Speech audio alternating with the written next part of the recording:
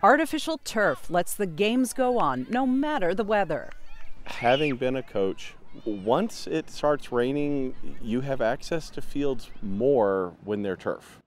The city of Malden wants to turn this grass park to turf to create more space for sports.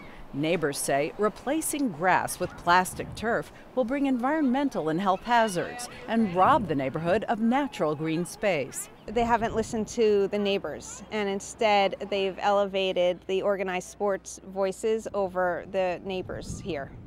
The park sits alongside the Salemwood School in an area where the majority of residents are non-English speaking.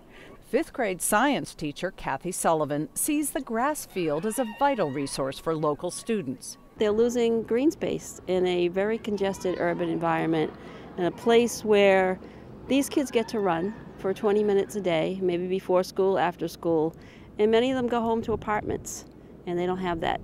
This is their green space that they're taking away from them. Turf fields are made of plastic grass blades with various types of fill material. Research has found turf grass itself contains forms of PFAS, chemicals that don't break down and accumulate in waterways and the food chain.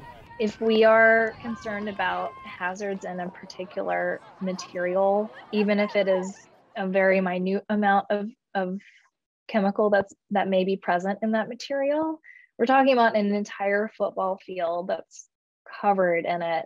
Unlike grass, plastic traps heat, raising temperatures on the field and in the neighborhood. And despite claims that it can be recycled, research shows old turf mostly ends up in landfills. We've found many cases where old turf is being dumped, sometimes in the woods, or they're being dumped on leased land and just kind of sitting there waiting.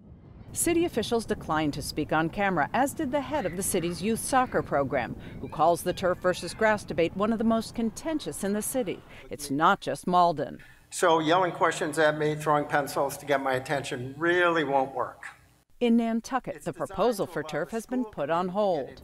And in Martha's Vineyard, the battle over this high school field went on for 7 years. We've had a Board of Health agent resign because of concerns for her safety, feeling threatened related to this issue, a host of other, just kind of ugly examples.